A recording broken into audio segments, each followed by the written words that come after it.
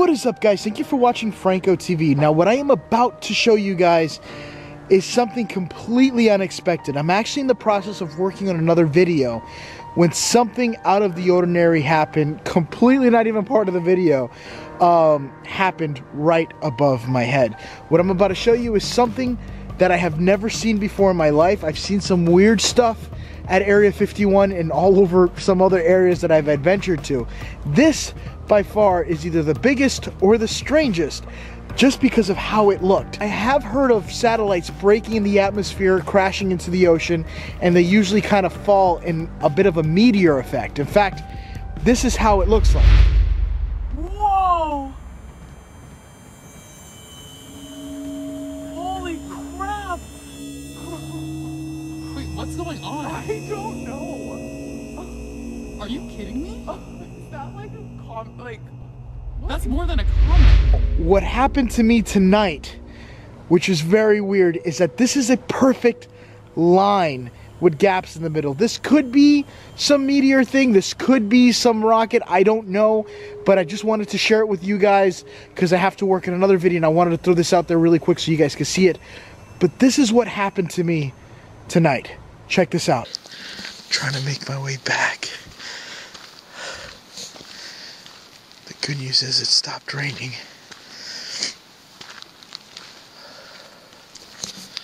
But it is freaking cold.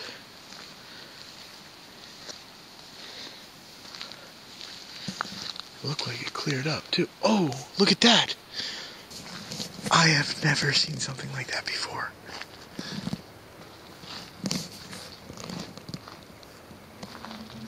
Whoa! That is amazing.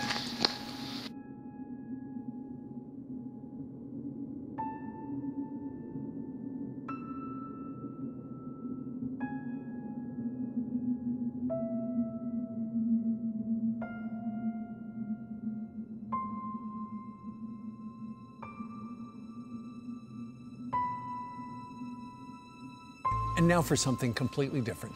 The former National Intelligence Director is revealing a new government report on UFOs will be full of never before seen or heard intel. Frankly, there are a lot more sightings than have been made public. We're talking about objects that, frankly, engage in actions that are difficult to explain, that movements that are hard to replicate, that we don't have the technology for.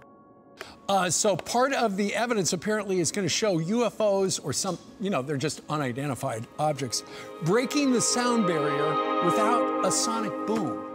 How is that possible? Well, I think that's probably the crux of the problem, that we are seeing these, let's call them vehicles, if you will, that are incurring into controlled U.S. airspace, that are displaying performance characteristics that are frankly well beyond anything that we can either replicate or in some cases really even understand. So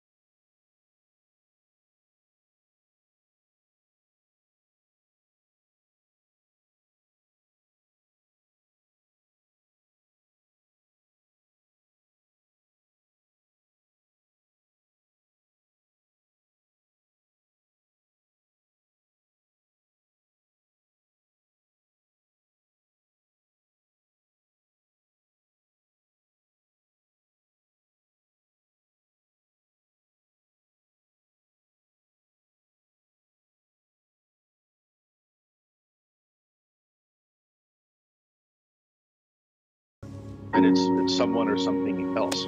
I can't wait for this report to come out. Lou, thank you very much for joining us today. Now, the Pentagon has been talking about declassifying secret aerial objects that they have seen or encountered while other military aircrafts are in the airspace.